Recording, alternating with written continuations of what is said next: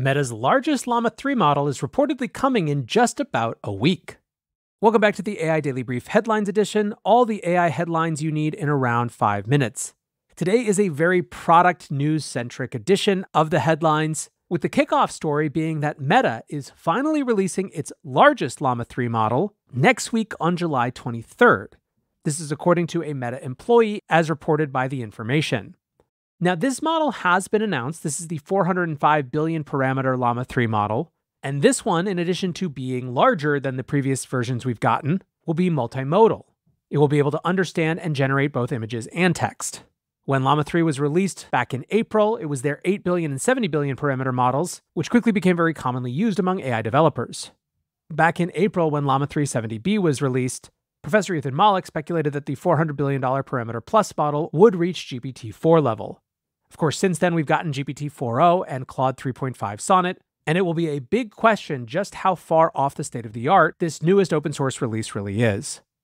Not content to let Meta have all the fun, Google Gemini also has some upcoming features. This is from a blog post on testingcatalog.com.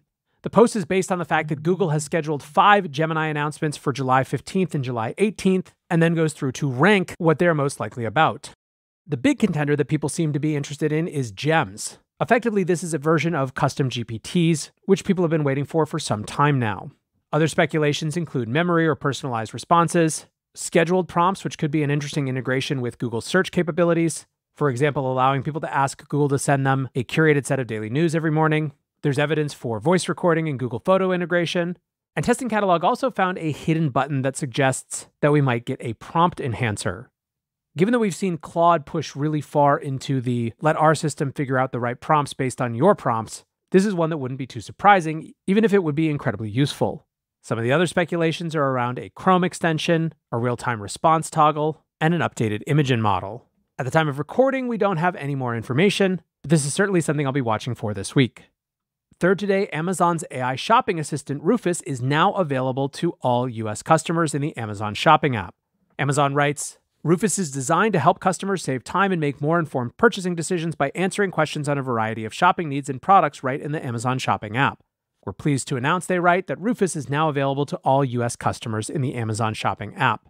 As part of the announcement, Amazon also shared some of what they've learned during the beta test.